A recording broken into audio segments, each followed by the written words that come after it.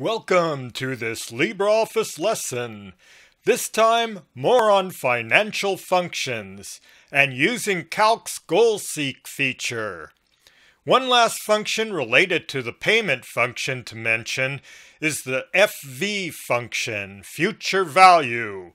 The future value function provides a way to calculate how much a savings account with a fixed interest rate will yield after a given amount of time. Here I have a table set up for a savings account with an interest rate of 10%. I'm planning on putting $100 in it every month for 10 years.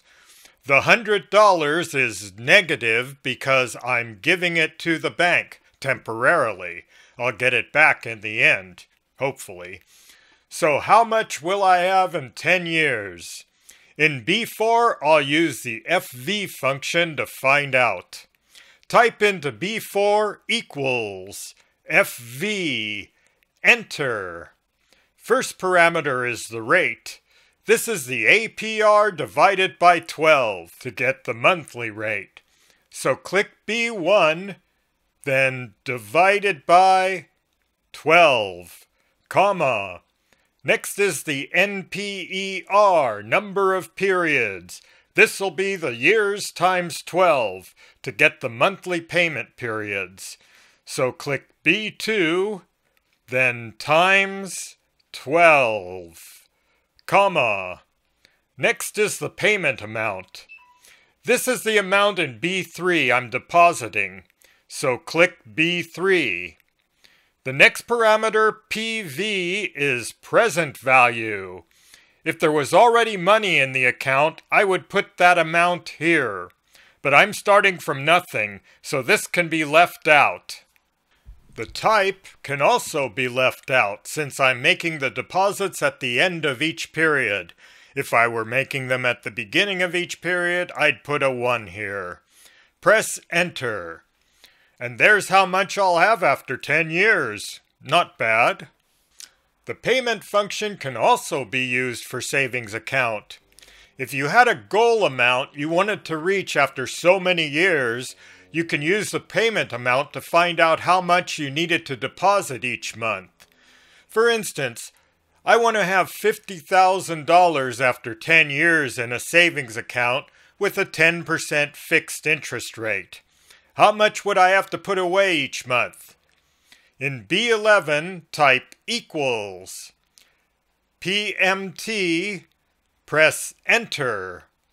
First parameter, the rate. That's the APR divided by 12. So click B8, type divided by 12, comma. Next, the number of periods. That will be B9, years, times the number of months. So click B9, then times 12, comma. Present value. If there was money already in the savings, I would put that amount here, but I'm starting from nothing again, so I don't need to put anything in this parameter, comma. FV, future value. That's the amount I'm aiming for, so click B10. Type, as usual, is end of each period, so it can be left out. Press enter. And that's what my monthly deposits would have to be if I wanted $50,000 at the end of 10 years. For more complicated goal-seeking operations, Calc's Goal Seek feature is a good way to go. On this spreadsheet, I want to buy a car. I don't want to spend over $400 a month. The bank will give me a 3.9% interest rate for a 5-year loan. So the first thing I'll do is make a guess as to the price of the car. I'll start with $25,000. It doesn't really matter what amount you start with. It'll be modified by Goal Seek anyway. Now, in B5, I use the payment function to calculate the payments. Goal Seek will want the payment amount to be a positive. In order to do that, type equals, then a minus. PMT. Press enter.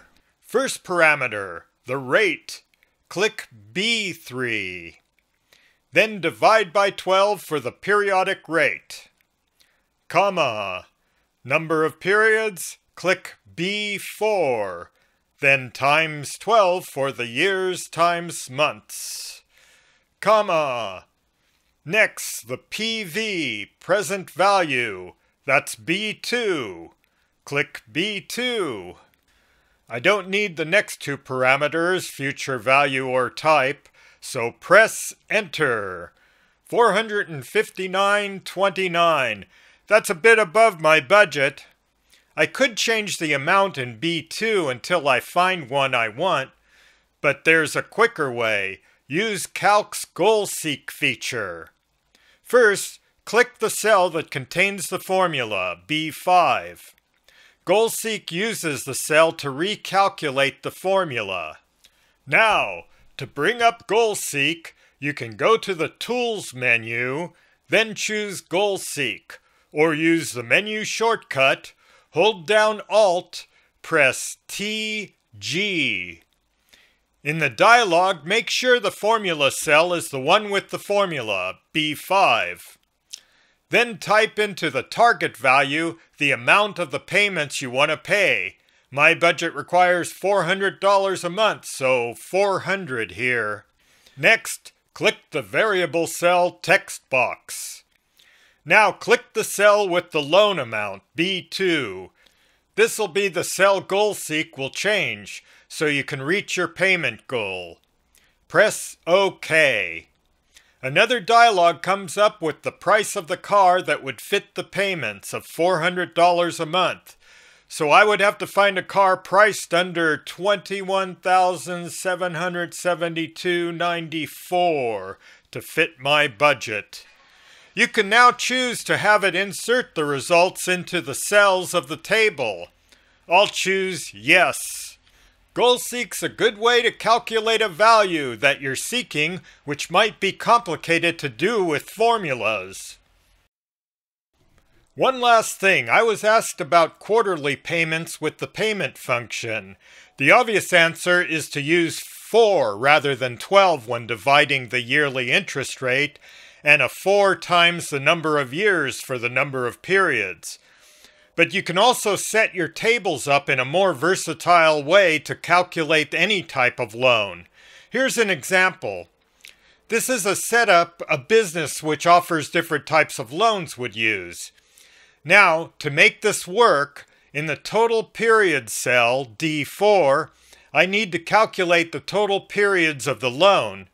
This will be the periods per year times the number of years. So click in D4 and type equals, click B3, then times, click D3.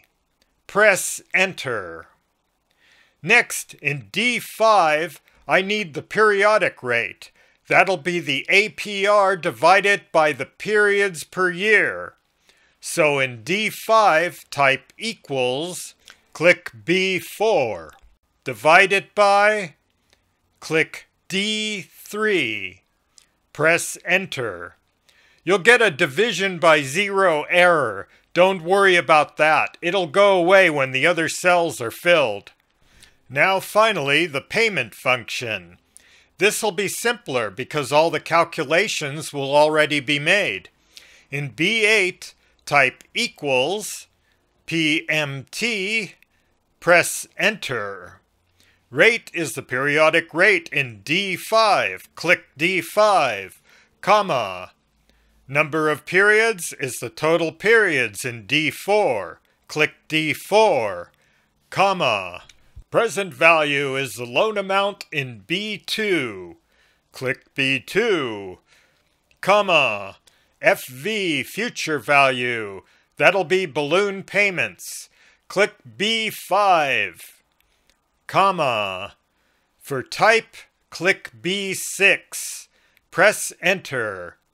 You'll get another division by zero error. Never mind that for now. Before I make a calculation, we need to format the cells. Click B2, then hold down Control and click B5 and B8 to highlight the 3 cells. Then press Ctrl-Shift-4 to format them for currency. Now click B4, hold down Control, click D5 to highlight those cells, then press Ctrl-Shift-5 to format them for percentages.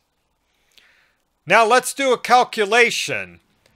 We have a business loan for $200,000 at a percentage rate of 2.9% for 10 years, with a balloon payment of $10,000.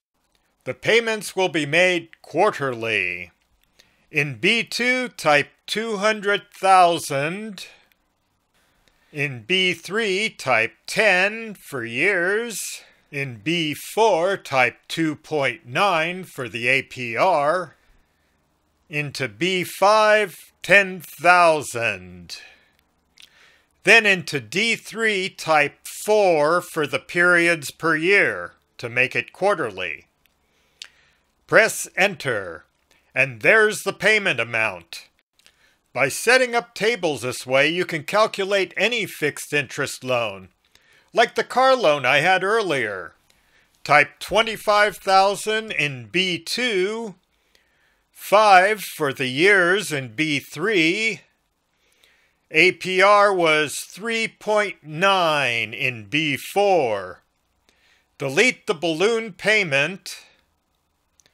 Change the periods per year to 12 in D4.